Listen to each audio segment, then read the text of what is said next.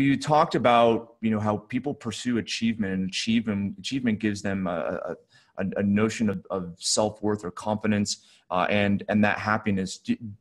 Would you define happiness another way, or is it in line with that sequence?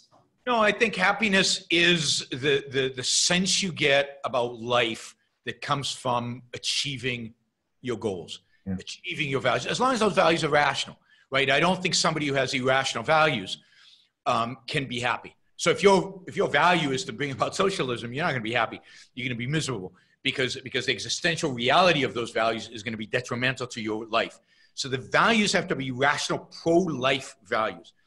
Happiness comes from achieving those values. Ayn Rand defined happiness as a state of non-contradictory joy.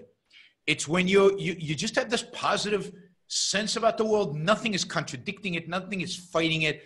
The world is good. It doesn't mean you don't have problems. It doesn't mean you can't be sad.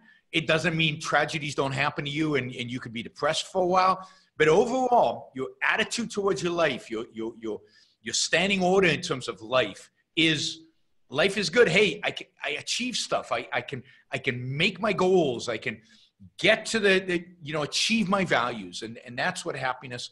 So I think people sitting at home, for example, I think one of the great tragedies of the welfare state is that it basically prevents people who receive welfare from ever being happy.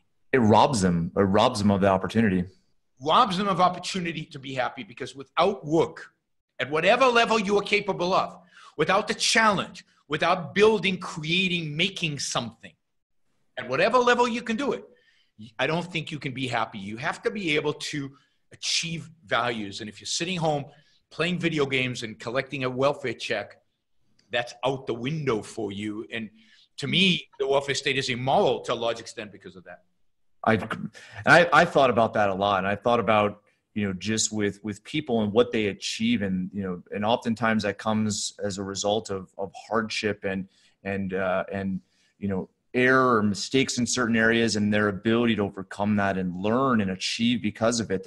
I don't think there's anything that can replace that. And I look at a free society and how that allows for those opportunities. And as you said, it really does allow people to understand what they're capable of. And I'm not sure if there's another way to do that. I don't think there is. Well, it's at the end of the day, you go down to freedom. You have to have the freedom to try. You have to have the freedom to experiment. You have to have the freedom to fail. But you also have to have the freedom to succeed and to benefit from that success so that everything else is motivated.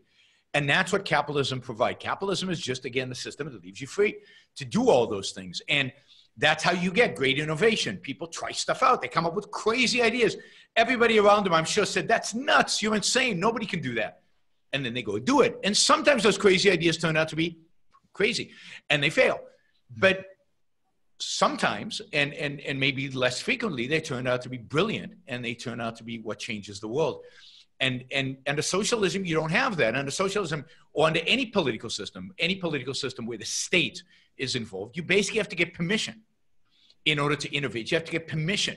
And if you take any great idea in human history and you put it in front of a committee, it's going to fail, right? Is the world, is Earth going around the sun, or is the sun going around the Earth?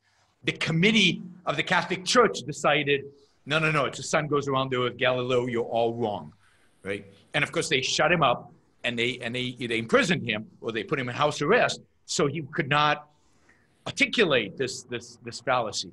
In a free society, Galileo would be out there, hey, I just made this incredible discovery. And the speed at which science would have developed after that would have been so much faster. We would be so much richer today. But no, everything got slowed down because the committee couldn't decide if this was a good idea or a bad idea. And I think imagine, I always ask my audiences, imagine if this was designed by a government committee. What would this look like? You don't need to even get the answer. You know what's going on inside of people's heads. They can see some monstrous machine that's too big and doesn't work and is a disaster. But Steve Jobs didn't need to get permission. He didn't ask anybody. He just did it.